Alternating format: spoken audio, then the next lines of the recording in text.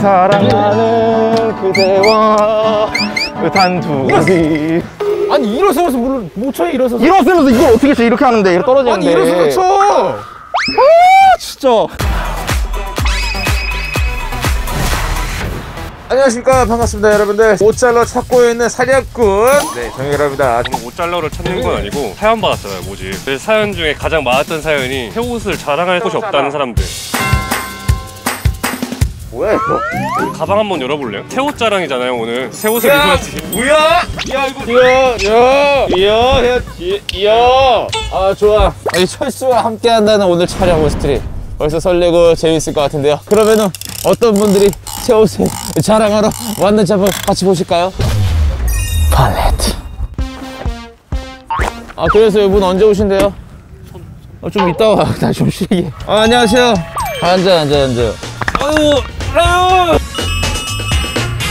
사실 저희가 오늘 또 사연 받고 이렇게 왔잖아요. 네. 뭐 때문에 사연 신청했어요? 되게 옷은 좋아하는데 이제 옷은 사도 자랑할 데가 없고 친구들 만나기도 좀 애매하고 시간이. 약간 종관이야. 오늘 우리 또 새 옷 자랑하러 오셨다고 하니까 어떤 거로 또 자랑하러 오셨는지. 팬티랑 양말 빼고 다 새 거에다가. 아 팬티랑 양말 빼고 다 새 거라고요? 네. 그리고 신발도 완전 새 거예요. 자 그러면은 오늘 어떤 건지 좀 얘기 좀 해줘요. 지금 새 옷 자랑할 때는 또 누가 옆에서 우와 진짜 개쩐다 이런 거 한번 해줘야 되죠. 내가 지금 친구 할까 아니면 형 할까 아니면 동생 할까? 형이. 형이. 야 너 뭐 새 옷 샀어? 네, 이번에. 야 나 이거 뭐야? 바지는 일단 이거 좀 제가 주머니 있고 지퍼나 그런 걸 되게 좋아해가지고. 그리고 이제 안에 옷은 포스트 아카이브 팩션이라고. 이건 울 블루. 야 저 이거 약간 스웨이드 느낌인데? 근데 또 혹시 뭐 자랑할 거 있어? 그리고 신발 마지막으로. 네. 나랑 같이 언박싱 하자. 너 유튜브 해본 적 있어? 너 유튜브 한번 해보고 싶지 않아? 어떻게 하는지 알려줄게요. 이거는 이지 폼러너라고 크록스 느낌 나는 그런 신발이에요. 뭐야 이게? 야 근데 왜 여기서 샀어? 무신사에 솔드아웃 몰라? 너 섭하다? 제가 솔드아웃 몰라? 규봉아 새 옷 입고 또 뭐 하고 싶은 게 있었을 거 아니야. 여자친구랑 데이트. 그럼 여자친구한테 가면 되지. 나한테 왔어. 여자친구 없어가지고. 아 목적이 그거였구나. 내가 옷 얼마나 잘 입는지 보여주고. 아니 온스트릿을 되게 좋아해. 마음껏 해. 와 이거 뭐야 이거 어필하는 거 봤다. 아니 없어서 그래. 이 새끼 이거 지금 나 패션 좋아한다고 다 보여주는 거 봐. 그러면은 우리 규봉이 자세하게 이상이 어떤 건지 좀 물어볼게. 키가 좀 아담하고 귀엽고. 그런 여자친구가 만약에 생겼다고 치면은 뭐 하고 싶어? 데이트하고 싶은 거야? 그렇죠. 이런데 약간 이런 데 와가지고 나들이처럼. 네. 또 규봉이가 원하는 스타일을 제가 한번 오늘 여자친구 되어드리려 하겠습니다. 오늘 때마침 갑자기 뭐가 생겼는데?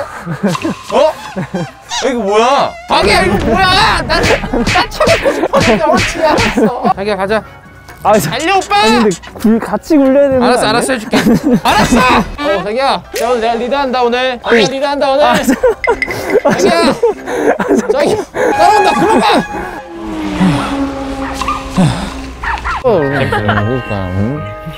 팔레트.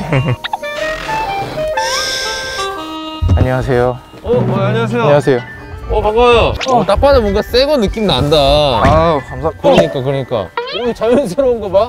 반갑습니다. 아 반갑습니다. 일단 손소독 좀 하고. 잠깐만 뭘 많이 갖고 왔어? 주섬주섬 해가지고. 네네. 자기소개 좀 부탁드릴게요. 네 안녕하세요. 간호학과 4학년 다니고 있고요. 시험 일주일 전인데 온스트릿 나와 있는 김지호라고 합니다. 간호학과면 제가 알고 있는 간호사를 준비하시는 거예요? 네 맞죠. 헤딩이시네. 네네. 힐러. 네. 뭐 RPG 게임 할 때도 예 힐러예요. 탱커보다 힐러를. 네 힐러를 하죠. 약간 남을 돕고 사는 그 아, 세크리파이스 정신이 좀 있구나. 네. 세크리파이스 몰라요? 세크리파이스 알죠. 뜻이 뭐예요? 뜻이 뭐예요? 자기 희생적인. 확실해요? 네. 정말인가요? 모르는 걸 나한테 모르면 모른다고 해야지. 나한테 물어봐. 이렇게 알아가면 되니까. 맞아요. 네. 어떤 사연인지 좀 얘기해 주세요. 저 이제 밖에 나가서 이제 또 친구들과 같이 또 공부도 하고 그렇게 하고 이제 마지막 4학년을 보내야 되는데 집안에서 주로 공부하고 과제만 하고 다시 자고. 우는 거 아니지? 울컥하지 마. 울컥하지 마요. 왜요? 리액션이 필요해? 아니면은 앞에 그냥 카메라 보고 자랑하는 게 좋아요? 옆에 피처링이 오는 게 좋죠. 피처링이 오는 거 네. 좋아요? 군대 갔다 왔어요? 군대 다녀왔죠. 그럼 제가 이제 마토인 동생. 조용히 해! 그래. 야 확실히 군복 입었을 때랑 완전 다른 것 같습니다. 태어나잖아. 어떻게 보는지 혹시 말씀해 주실 수 있으십니까? 그러니까 생활관에서 얘기했듯이 나는 이제 옷 입을 때 컬러를 중요하게 생각하기 때문에 초록색에 베이지 이제 포인트를 신발에다 주고 차분한 식으로 입고 그러고 왔지. 굉장히 궁금한 게 있습니다. 네. 이거 뭡니까 이거? 나 열어가지고. 자, 여기 지금 상황 여기까지만 하고. 예. 아니 지금 지호 씨. 네네. 이거 뭐예요? 이거 왜 갖고 왔어요 이거? 옷도 이렇게 이쁘게 입었고 네. 경치도 되게 좋고 이때 딱 하나 필요한 게 뭐인 것 같아요. 음악이네. 그쵸. 부를 수 있는 노래 있어요? 부를 수 있는 거 있죠. 자, 렛츠 고!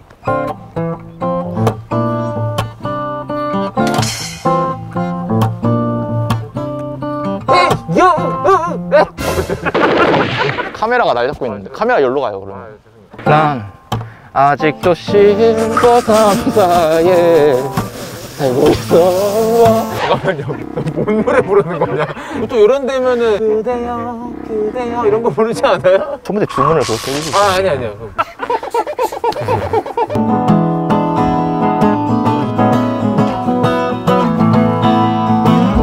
그대여 이제 우리 걸어요 이 거리를. 낮에 들려오는 차장 노래 어떤가요? 오예 사랑하는 그대와 단둘이 손잡고. 아니 일어서서 못 쳐요 일어서서. 일어서면서 이걸 어떻게 쳐? 이렇게 하는데 이렇게 떨어지는데. 아니 일어서서 쳐. 진짜.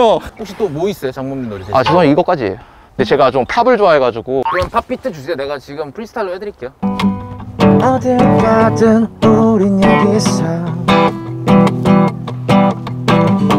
먹잇감을 잡으러 가야 해.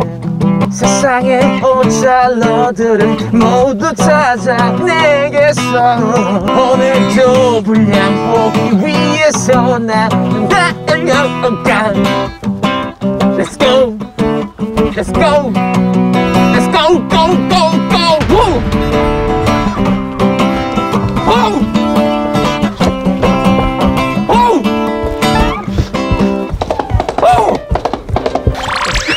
어우 날씨 너무 좋다. 커피 한잔 하실래요? 네? 커피 한잔. 커피를 만드네 여기서? 네, 제가 또 새 옷 샀는데 네. 자랑할 데가 없어서 네. 혼자 나와서 이렇게 커피 내리려고. 새 옷 사서 자랑할 데가 없어서 나오신 분. 예, 오늘 세 맞습니다. 번째 또 주인공이신 건가요? 그렇죠.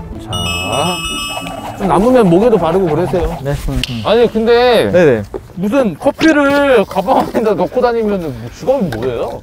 직업 바리스타죠? 바리스타예요? 실제로 커피를 내리는 바리스타. 근데 그 바리스타 하시게 계기가 뭐예요? 그게 뭐냐면 제가 어렸을 때 제가 지금 31살이거든요. 91년생. 친구네. 싸움합도 친구야. 반갑다. 호주에 갔는데 커피 문화가 너무 우리나라랑 다른 거야. 바리스타로 일하면서 선생님이랑 막 친해지는 거야. 일하면서 하루에 1200잔 커피를 팔고 100잔을 팔았는데도 소통이 다 가능한 거야. 그런 스몰 토크 이런 문화가 우리나라에도 있으면 얼마나 너 좋을까. 영어도 잘하니 그럼? 약간 그냥 뭐 Hi man. How's coffee? I'm fine. It's very, it's very tasty. Tasty? 아, 오케이, bye. 스몰 토크인 거네. 스몰 토크. 나 손님이야. 나 여자 손님이다. 손님이에요. 안녕하세요. 여자 손님. 네, 안녕하세요. 커피 좋아하세요? 산미가 살짝 들어가 있는 거를 좀 더 좋아하는 아, 산미가 들어간 거? 네네. 상큼하게? 네네. 손님도 되게 상큼하신데. 어이구, 죄송해요. 진짜 많이 흘렸어.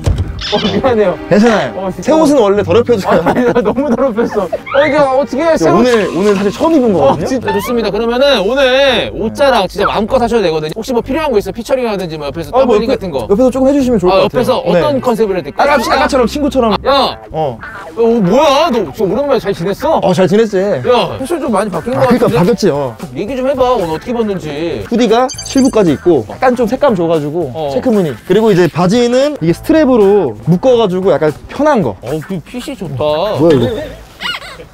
좀 너 엉성하지? 나 잘 몰라 이거 사실. 이게 지금 여기 들어갔어. 이거 좀 빼줄래? 아, 이거 들어갔네? 나온다. 나왔다! 좋았어. 핑타이거 채널의 목표가 뭐예요? 목표 구독자 몇만이야? 100만 가시죠. 자, 그러면은 우리 또 핑타이거님이 바라는 그 꿈이 염원이 이루어지길 바라면서 저희 또 온스트릿 또 구독자 떡상과 많은 화제성이 되길 바라면서 마무리를 하도록 하겠습니다. 자, 시원하게 이제 들어가다. 자, 오늘 6번째 시간 온스트릿 재밌게 보셨나요? 여러분들 재밌게 보셨다면 구독, 좋아요, 알림 설정 잊지 마시고요. 아, 맞다. 이벤트도 많이 하고 있으니까 사돈의 8천 모든 가족들한테 친구들한테 다 댓글 남기기 잊지 말라고요. 그럼 안녕히 계세요. 세상에는 노래 잘하는 혁이 3명이 있어. 오혁, 그리고 권혁, 그리고 정혁 계속해, 빠이 새끼야. 쳐.